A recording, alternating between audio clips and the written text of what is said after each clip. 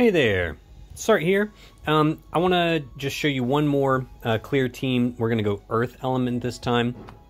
A common question I usually get is, who can I replace Wylk with? Because, he brings the 90% defense break, which is really valuable in Dark Visions because the bosses have no passive stats. So higher breaks do considerably more damage. But if you don't have Wylk, or any of the other like 90% defense breakers, Tulian can definitely work on an Earth team because he does bring an 89% defense break and a 160% Earth Imperil. So Tulian is actually quite nice for Dark Visions teams, especially Earth teams. So I pulled a Yuffie back on her banner. She actually came up on like the free weekly pull back when her banner was active, and happened to pull her. So yeah, I grabbed her shards out of the VIP shop and stuck her in the shard dungeon, and just got her EX2 literally the day after this past maintenance. So I'm kind of excited to give her a try and see how she does. Spoiler alert, she's not as good as Cloud. But she's fairly comparable, I would say. I mean, the modifier is technically the same. The LB mod is technically the same as Cloud. But for whatever reason, she's just not quite reaching Cloud's level. But it's all right. She does fine. She does fine. She's a very comparable damage dealer, and on Earth teams, she is great. All right. So let's take a look at the gear real quick before we go in. So in her normal form, you don't really need to gear her with anything, just her TMR, STMR, that's all you really need. Nothing too special there. In her Brave Shift form, she's built for full-on damage. So she's got her STMR, which is really nice because her normal form Limit Burst does a 45% throwing weapon imperil, which is really nice. I think that's the highest weapon imperil of any kind in the game right now. So you definitely want her STMR on her. That's or your strongest throwing weapon that you have for sure. And then otherwise, yeah, just Magister's gear for the chain cap boost, Ruler's helm for for the static stats. And then just some high attack gear. She doesn't get the same boosts that Cloud does from Tifa's STMR. That's only for Tifa and for Cloud. So, if you have them, great, put them on there. But I just gave her some high attack stuff there anyways, because she doesn't get flat stats from those. She doesn't really need it though. As you can see, she's already got, if you get her to EX2, she's got 11k attack, so she hits a pretty good attack stat as it is. And then just, yeah, you got to cap up her LB damage, her TDH, her Human Killer. She hits Human Killer pretty easily, so she just needs the one materia there.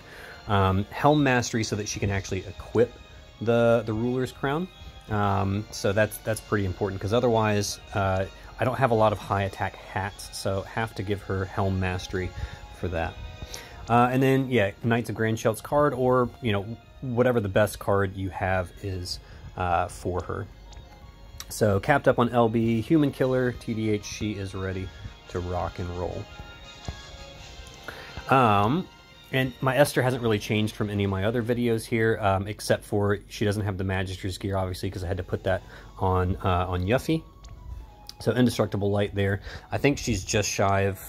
Oh no, she's got 300 human. All right, that's good. So she's capped up on everything. Good to go. Excellent. Oh yeah, that's right, because I put Guy's belt on her for the extra Human Killer. So she's ready to rock and roll. All right, Tsukiko is here obviously for the Earth Imperil field, but also to deal some damage because she has a pretty strong LB. And so, it is an evocation LB, but it's fairly strong. But she's really here for the Imperil field, which combined with Tulian's 160% Imperil should give us a 200% total Imperil, which will be quite nice. So you don't really have to worry about gearing her normal form and her Brave Shift form. You'll notice I did give her the Dark Vision's sword. You don't have to. You can give her her own STMR. I don't think it's going to make that big of a difference. But I figure since I have the Dark Vision sword, I might as well give it to her, because we've got Sylvie on the team for the sword in peril. So that's what I did. So you have to give her like Fryavia's expertise, that's Fryavia's STMR, so that she can equip the sword. But otherwise, just put her own rod on her, and that's perfectly fine. And then just some high mag gear. Now mine is EX3, so she doesn't need chain cap boost. If yours is not EX3, you'll need to give her some form of chain cap boost, so keep that in mind. We do have the card from the Ayaka Step Up banner, so I can use that mag boost. If you don't have this, but you have Dark Rain's TMR, Magic Boost Plus, just put that in her normal form so that she can boost up her mag. All right. Sylvie is pretty much the same you saw in the previous ones. Just make her passive provoke with death resist. You see I gave her the Lone Swordsman card. This is so that she can chain with Esther on the burst turn, because we're going to need somebody to chain with Esther. Obviously you could chain with 2B, but we need that extra chainer to hit our chain count score. So if you don't have Lone Swordsman, don't worry about it. You can have Esther give Sylvie the what is it, that skill that she has that gives her the Extreme Nova frames. All right, this is just, this is just easier, because then I don't have to worry about it. You can also give her any of the Extreme Nova chaining materials that you might have. Now, if I was really concerned about getting like absolutely squeezing every last bit of juice out of this, I would try to build Sylvie as like a TDH attack unit so that I could take advantage of Lone Swordsman, but I'm not that worried about it. My Lightning team, I think, is by far my strongest team, so I'm not going to go out of my way to make this team do better than that one, because I don't think I can.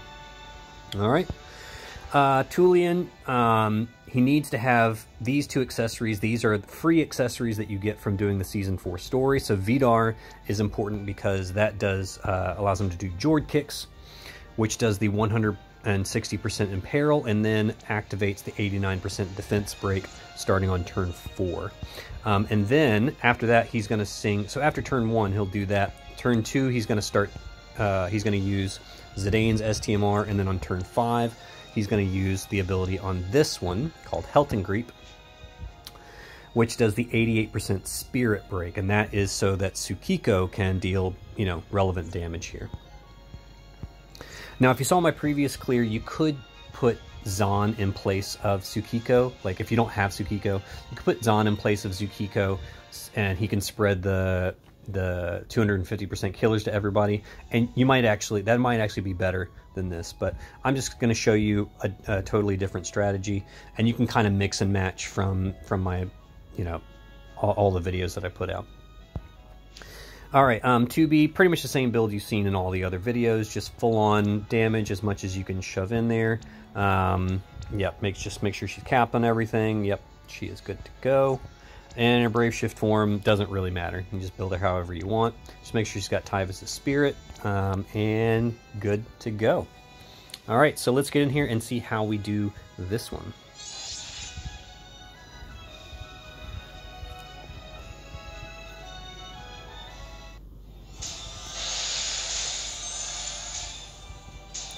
All right, so we'll go ahead and start off with Yuffie. She can just go ahead and do her normal form LB. If your Yuffie is only EX1, then you can take this turn to do her LB fill, or you could even have Sylvie fill her up on this turn. Either of those is fine.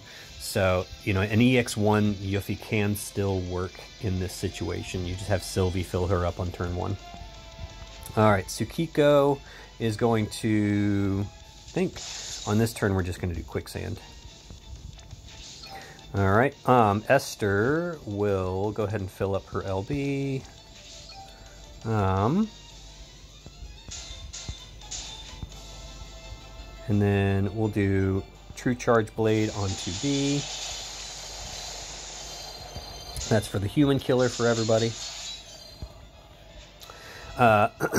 We will do Jord Kicks on this turn. Sylvie will do her usual defense, offense, and Clever Paladin Strike for the Sword and Peril for Tsukiko.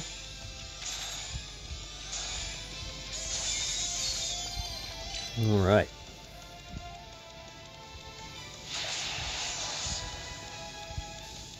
Okay, so she summoned the beast. That's alright, we're just going to kill it. Alright, Tulian is going to go ahead and do I Wanted to Go With You on this turn. Alright, Sylvie's going to shift.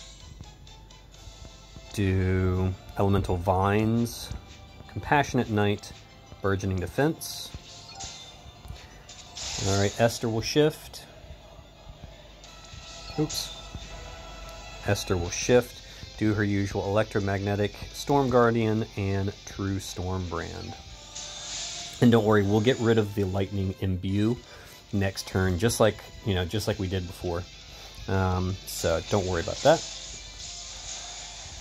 Alright, Yuffie can actually just guard. She doesn't do anything anymore until turn 4, where she sets up for her burst, so she is good to go. 2B we'll just do another True Charge Blade to make sure that we kill the Curl.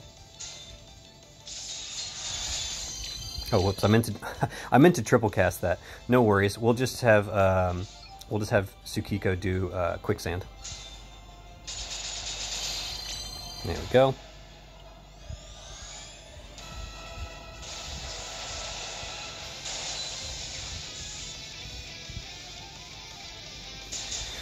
All right.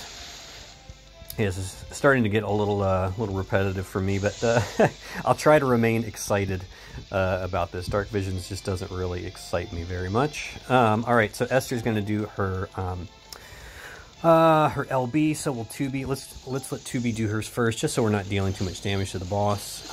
Like I mentioned before, there are no like threshold attacks you have to worry about. You just want to make sure you don't obviously kill the boss before before you get to do your burst.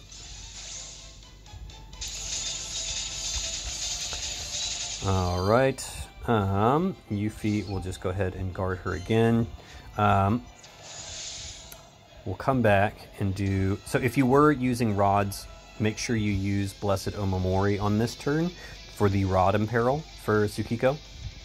All right, I am going to just do Purging Mandala Earth because that's all I really care about. Okay, so that puts up the Earth Imperil field. Now Sylvie can come back.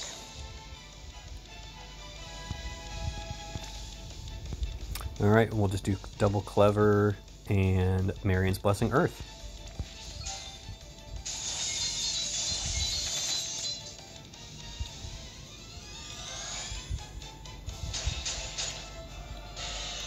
She likes summoning the beast this time. All right, so Sylvie will do her LB. Esther is just going to do... So on this one, we got to make sure that we do the large Sword Imperil on... what's her name? on Ruby Rose. And then we'll do a double Bolting Impact to make sure that we kill the... that thing. That curl. that thing. 2B can just do Tyvis' Spirit. Tsukiko, I'll go ahead and shift her back and do Cherished Gift for the mag boost. And then we will do Elemental Burst Earth, fill LB, and this is what you get for crossing a ninja, which does her big mod buff to her LB. All right, let me just make sure I'm doing all this right. Yep.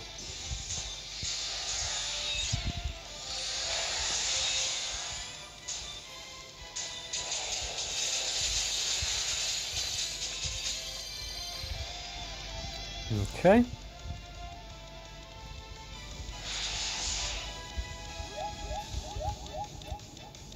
There you go. All right, so we are now ready to rock and roll. Tulian can now do Heltengret. Sylvie will do Blazing Red Flash. Esther will do her LB. Yuffie does her LB. So you see we've got 89% defense, 88% spirit break, 200% earth imperil. Very nice. So we'll do destructive earth. 2B will come back to do her LB. All right, and we should be ready to go. Now, the nice thing about Yuffie's Brave Shifted LB is that it's a tag chainer. And so, you know, we'll start Tsukiko first, because hers has a bit of a wind-up, and then we'll do Yuffie and 2B together, and then Sylvie and Esther. You want to make sure Esther's the last person to go so that you don't erase the Earth and Peril field for everybody. All right? So we'll do Tsukiko.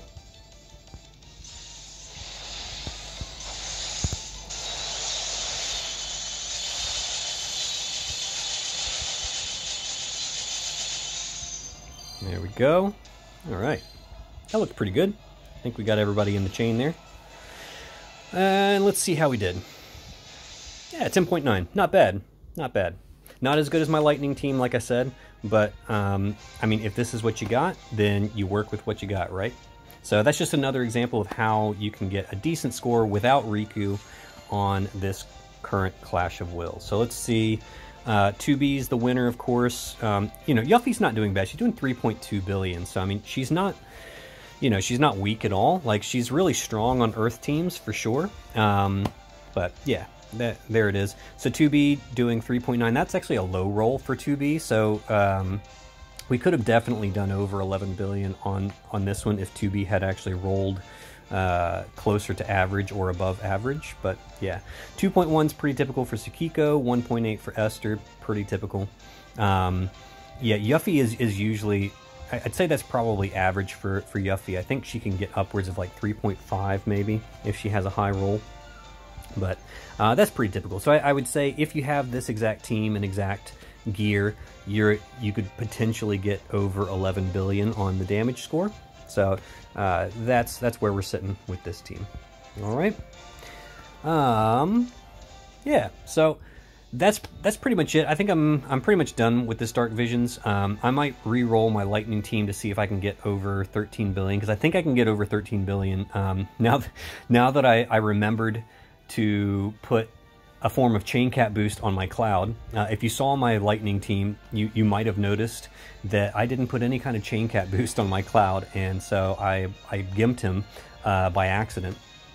I've been rerunning it, and it's, you know, damage variance is a cruel mistress, and it has not been treating me well. I know Cloud can do, on my Lightning team, I know Cloud can do 5 billion. I've seen him do a 5 billion damage on that damage cap turn, and so if everybody rolls high, I can do over 13 billion with my Lightning team. So I'm just going to be spending the rest of the week re-rolling my Lightning team until I get that 13 billion, and then I am going to forget Dark Visions exists until the next one comes around. So thank you guys so much for watching. Hopefully this was helpful to you guys, and I will see you on the other side.